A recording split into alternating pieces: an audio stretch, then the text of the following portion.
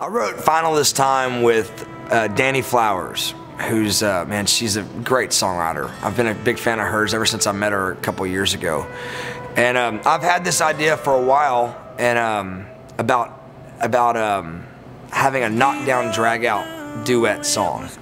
And a friend of mine had gone through a divorce recently, and I really wanted to write about it.